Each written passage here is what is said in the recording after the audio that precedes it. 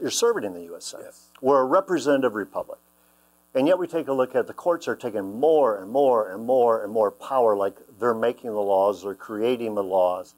So a lot of us were very interested in judicial appointments. Absolutely. Our national partner, First Liberty, they put a lot of attention on this.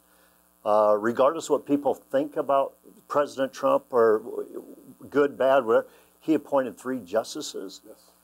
If you're elected President of the United States, where will you go to figure out who should fill these crucial vacancies at the U.S. Supreme Court level, but all the way through the federal level as well? Federal Society is another good example amongst you, along with your partners that you're working with that have worked really hard to put together really conservative lists. I would say those are 2 really important places to go. I'd also say, as a guy who voted for all 3 of those Supreme Court justices, having had an opportunity to vet them personally one-on-one with many conversations was incredibly important.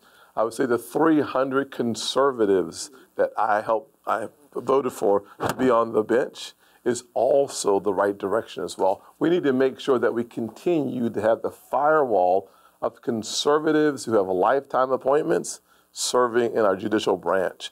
People who are textualists, who understand that their job is to read what it says, not to create what they want. Amen. And there's a big delineation between the radicals on the left who want judges to create laws. But it's not just judges. One of the jobs of the President of the United States is to make sure that he or she chooses a cabinet filled with people who understand their role, not the role of Congress. A good example of that is the SEC, the Securities and Exchange Commission, who want to write laws by having rule makings throughout, whether it's the EPA, the FDA, the NIH, the whole alphabet soup. You have a lot of these activists, especially the Department of Education and Randy Weingartner. You have all these activists who want to indoctrinate our nation, not educate and inform our nation.